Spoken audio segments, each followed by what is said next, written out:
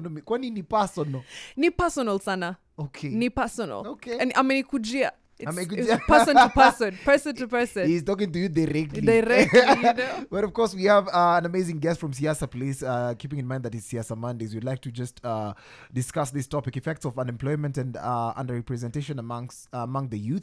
And of course, come on, youth man pale inje, we'd like you to just be on standby. We'd like to know, make your comments known as we continue this conversation. Ladies and gentlemen, put your hands together for this amazing gentleman from Siasa Place. He's called Kimani Njenga. Good morning. Good morning. Good morning. Good morning. It's good to see you in person. Tumekuwa tukisema hiyo picha yako ya LinkedIn. Makes you look interesting, right? Slightly older, but then you look younger in person. Kindly introduce yourself, the full detail of who you are and what you really do at Siasa, please. Absolutely. My name is Jenga Kimani. My English name is Anthony. I don't use it as much. I work at Siasa Place. I am a legal researcher. I am also a policy strategist advisor. I also do a lot of legal opinions at the organization. I am also the president of an organization called the All Kenyan Moot Court Competition. It's an organization that brings all those students together annually to have a discourse on social economic rights and just contemporary issues that are happening in the country. We've done it for 11 years. We are now preparing it to do it for the 12th time next year. Okay. It's a pleasure to be here and good to see you as well. Asante sana.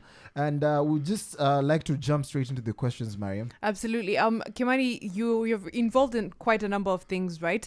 But all of them are focused on the youth and around that space. There's obviously a representation issue when you look at, for example, the average age of our parliament vis-a-vis the average age of like a Kenyan, which is very young. It's about 19. The average age of our parliament, though, probably in the 50s or 60s, right? What does that mean as far as representation for youth matters in parliament and even in the private sector in general?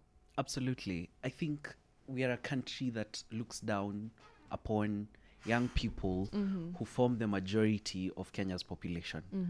If you look at the statistics, like you've just said, majority of the citizens in this country are young people. What does that tell you? That most of the policies that even our legislators make will directly affect the interest of young people. But on the other hand, we are a country that looks down upon them. We don't have adequate safeguards to ensure that they are properly represented, which means that their voice or their opinion is not put into consideration every time we have policies being made, every time we have laws being enacted, and every time we have all these issues going on. So I think it's time we started involving young people, especially in issues such as direct participation. And it's not just a question of ticking the box. And not just that, I think young people also need to come out and start participating actively in politics, which is what we try to do at Siasa Place.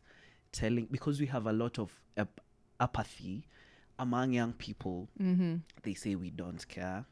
After all, it's not our space, We've always been put aside for the longest time ever.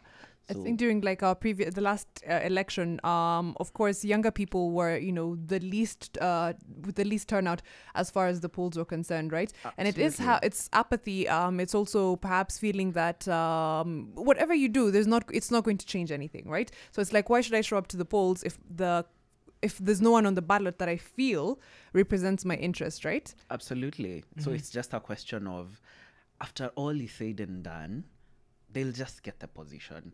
And young people mostly, even though in the last parliament, we saw a lot of really young people coming and trying, and actually some of them actually got seats. We saw a 24 or 23, the woman rep of Baringo, becoming a woman rep, which tells you that young people have a lot of potential if at all we create a safe space for them to thrive in political matters and to make sure that they are represented. Because, like you've said, majority of the people are young, so we need to have their views and we need to put into consideration what it is that they have to say when we are making policies. And when they are underrepresented, that is not taken into consideration. Yeah. Yeah. Of course, you can't leave such a huge chunk of your population unrepresented. And unemployment is an entirely different thing that we'll get back into in just a minute. But for now, Skyward is going to be taking over the decks. Yeah. When we get back, we'll continue this discussion about how our young people, figuring out ways to make sure that their voices are heard in the political space and what they can do to remedy the situation. And then unemployment, which is an entirely different monster, I Mariam, think. I've always wanted to ask this question. Yeah. Do we have young leaders or youthful leaders? Because most of the people we call young leaders are in their 40s, to be honest. 45. Yeah. Where when Absolutely. young, when young, Yeah. So that's the question we can also answer when we come back. Absolutely. Skyward, the DJ, gets into the mix, of course. Let us know what you're feeling about this conversation. Tweet us at NationFMKE, at Mariam Bishar. At Brian_.